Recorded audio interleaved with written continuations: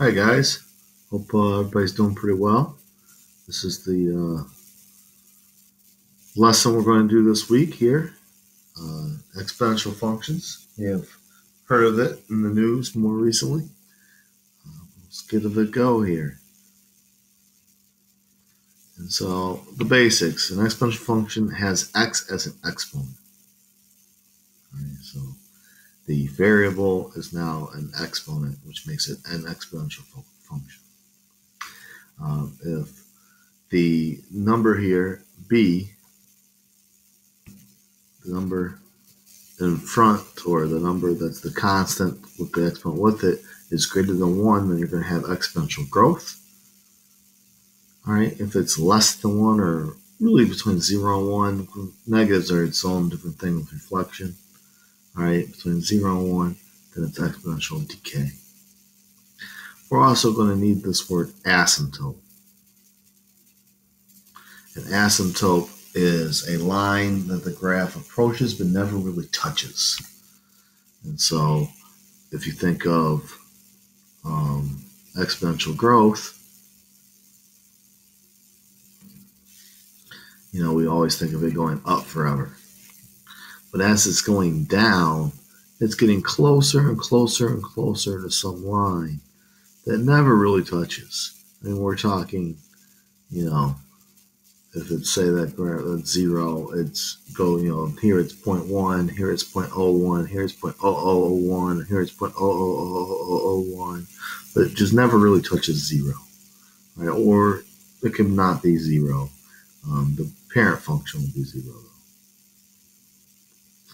And so exponential functions, and then exponential growth, exponential decay, and asymptote.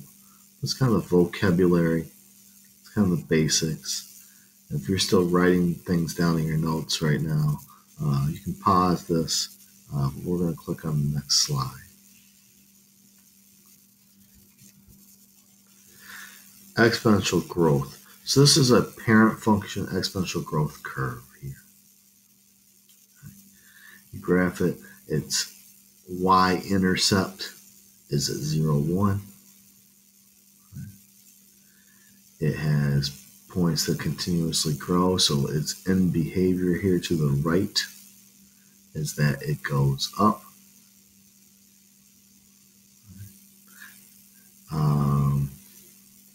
The domain is all reals. It goes left and right forever. The range is all reals bigger than 0. If it's growth, it's always going to be y is greater than or equal to, really greater than the asymptote. So the asymptote here is the x-axis. The asymptote is y equals 0. Because it never really touches that. It's hard to tell, but it never really touches that asymptote. When we're talking about graphing these, obviously you can use decimals to graph these as well. But we'll talk about making a chart and table. Exponential decay. Here's an exponential decay parent function. Notice that the end behavior as it goes to the right, as it's going to the right, the end behavior is that it's getting closer and closer to 0, or closer and closer to whatever the asymptote is. Again, in the parent function, the y-intercept is 1, 0, 1. The domain here is still all reals. Right. The range here is still greater than or equal to 0. Y is greater than, not or equal to, sorry, I keep saying or equal to. Just y is greater than 0, because it never touches the asymptote. And the asymptote here is still the x-axis. This x-axis is the line that never quite touches. So that would be an exponential decay graph. So exponential growth, we talked more about recently with viruses, and viruses grow exponentially.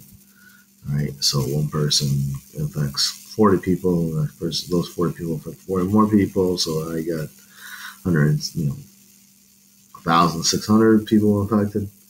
All right. Exponential decay would be like half-life of radiation. And so we're going to use the examples we're going to use today. I've already started for you here. All right, the tables. All right, but you're going to make a table and just pick points. All right, because it's easier to type these in, and kind of go one at a time. So 2 to the negative 2 power is 1/4 of 0.25. 2 to the negative 1 power is 1/2 of 0.5. Anything to the 0 power. Anything to the 0 power is 1. And 2 to the second power, 2 squared is 4.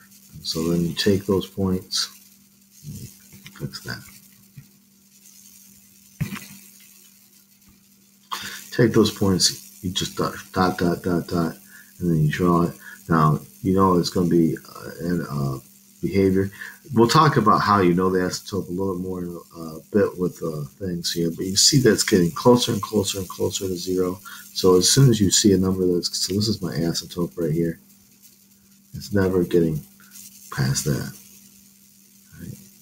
And so the domain is X such that it's all reals. All right, that's the set. Range is Y such that Y is greater than 0. It's going up forever. Y-intercept was 0, 1, or you just say 1. The asymptote was Y equals 0. That's the x-axis. Crosses the y-axis, so it's Y equals 0. The end behavior, as x goes to the right,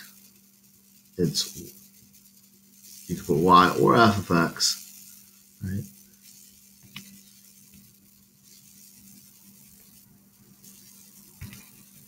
F of x approaches infinity. As it goes to the left, f of x approaches 0. Remember, it's not really going down forever anymore. Now it's just getting closer and closer and closer to 0. So from that one graph, taking the time to make a table, we can graph it. We can do the domain, the range, the y-intercept, the asymptote, and the end behaviors. Remember, these are just fancy ways down here of saying, as it goes to the right, approaches positive infinity. As it goes to the right, y is going to positive infinity, which is up for y. As x approaches negative infinity on the x-axis is to the left. And then f of x, the y is approaching 0. All right. Try this on your own. Got a table started for you. The graph I gave to you because I don't know if anybody has graph paper at home. All right. Go ahead and try to figure out what those are and see if you can figure out the domain, the range, y-intercept, the asymptote, and the behavior. Please pause this at this point and try this example. I'll go over it here shortly.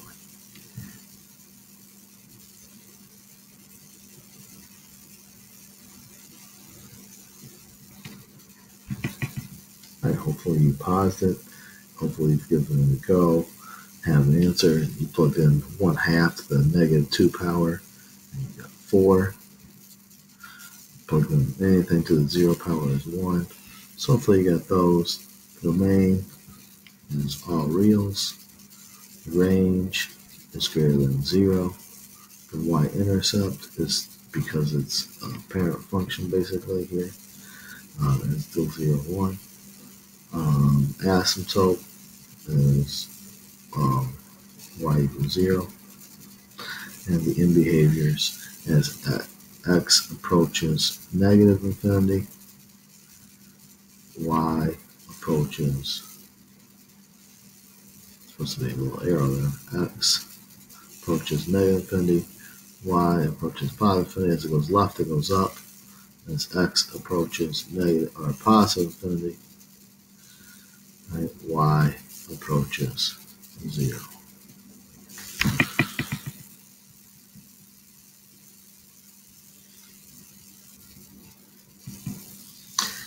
So now this is review. This all looks funkier in exponential, but it's review.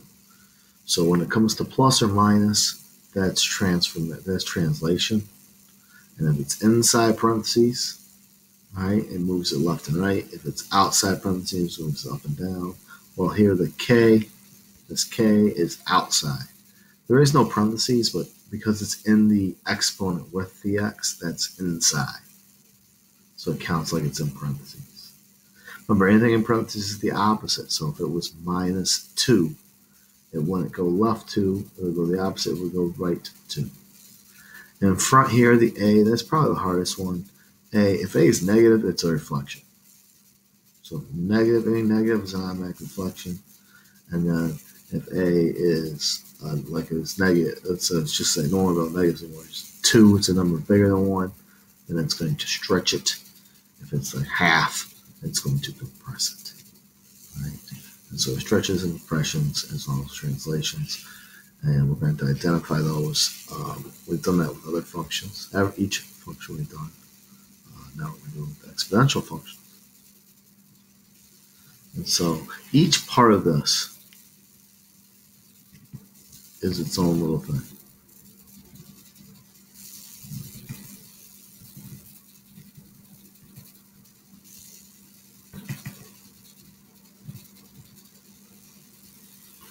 I'll give it another color.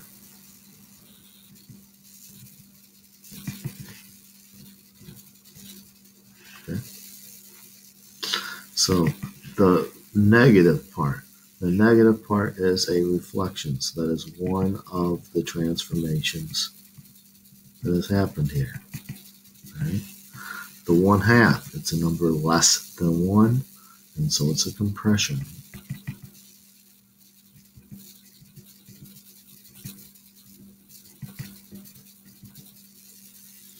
Right? The 3x is I left it in black there. That's our base. That's what we're working from. That doesn't do anything. It's just that is the root exponential growth here. Right? But the +4. The +4 is like it's inside parentheses because it's up in the exponent.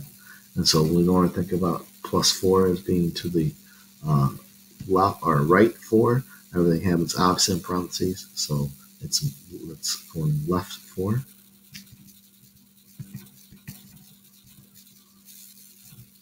And then the +1 is outside, and so it's up 1. And so, if we think of the normal curve, this one's going to be left 4 of that, up 1 of that. It's going to be compressed a little bit, and it's going to be reflected. So it's actually going to be flipped and going down. If you think you have it, give it a go. The next example here gives some choices. Take some time, read the g of x equation, and pick which one you think it is, A, B, C, or D. Try to kind of explain your answer out loud, even if you're talking to no one. Try to say it, reason it, explain the reason, and then we'll go over it together here. So hit pause now if you're going to give this a try.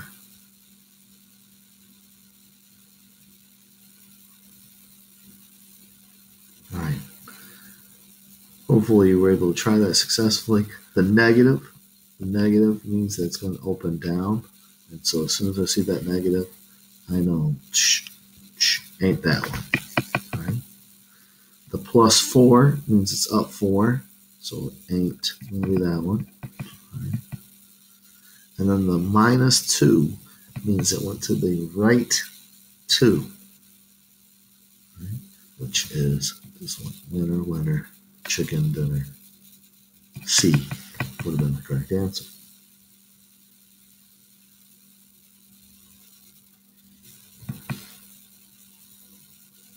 And so these ones are very similar. They look a lot harder than they are here. All right, so it looks a lot more challenging, but once you find values of k for each one of these things, here f of x plus k. f of x stays the same every time. This 3.5x doesn't really matter to us even, right? That's just, they're all going to be 3.5 to the power of x, all right? So plus k, this, we know it's not down here, as down here where it should be at 0, 0 or 0, 1. All right, it went up, so it's supposed to be at 0, 1. It go up 1, 2, 3, 4, and so k is plus 4.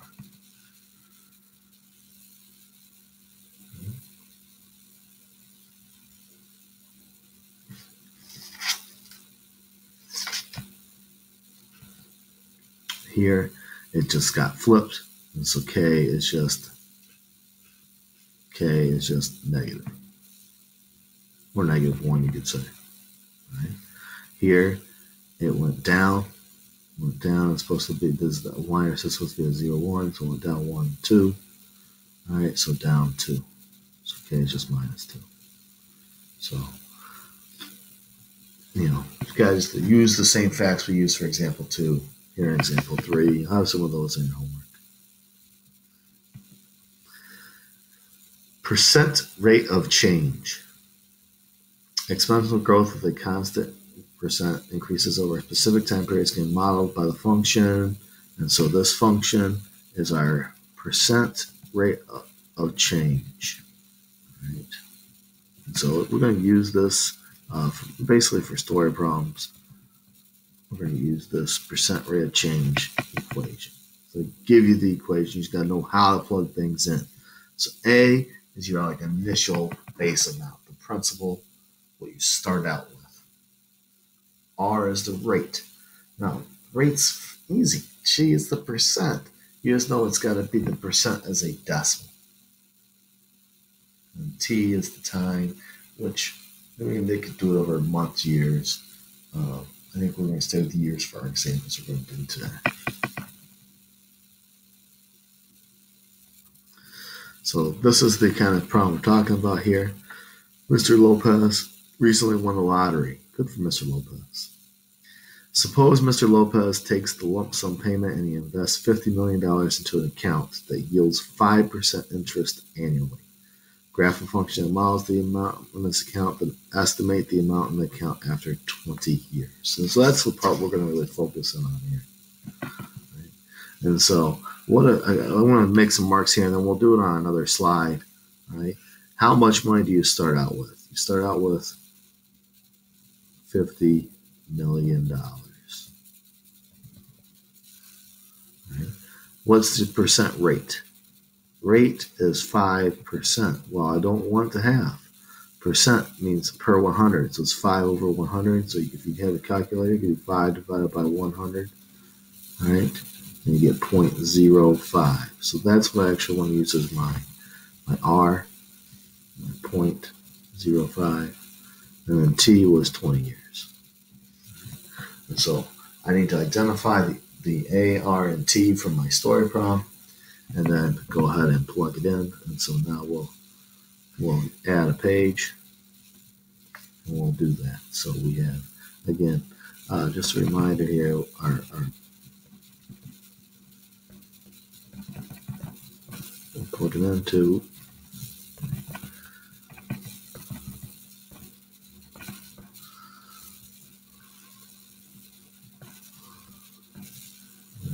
and so it was 50, 0.05, and 20. And so that's 50, that's 1.05 to 20. Then you type it to a calculator. You're going to get some weird decimal answer, right? And then just round it. And so it was, I typed it to my calculator, I got 132, and I just rounded it to 0.7 million. So that's about how much money invested properly he's going to have after 20 years. So good for Mr. Lopez. Any questions about this stuff, you can email me, and I'll be more than willing to try to help you out or set up a Zoom meeting or something to explain it better. You can also go to the notes from the lesson on McGraw-Hill and they'll be there too. All right, so example 5 here. You're just going to say growth or decay for all of these. And so the letter here, the number here rather, is 5. 5 to the power of x, 5 the root, the base is bigger than 1. So it's growth.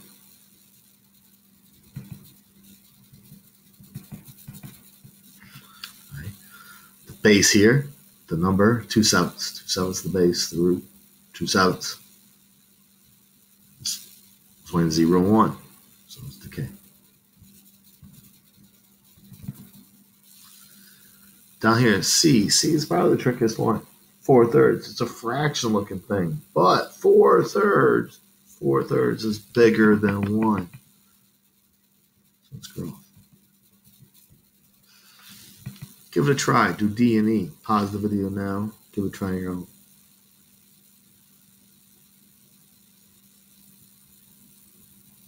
All right, hopefully you did those successfully if you hit pause. And D is 1.05. Not very much bigger than 1, but bigger than 1 nonetheless. And so it is growth. All right, exponential growth. This is obviously smaller than 1, so it's exponential decay.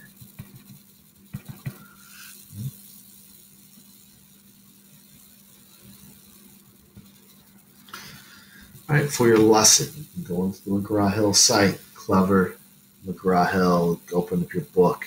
It should be right there on the calendar. It should be pretty easy to find. It's 11/7/1 assignment. If not, you go to your assignments list. All right, it should be right there. Click on it.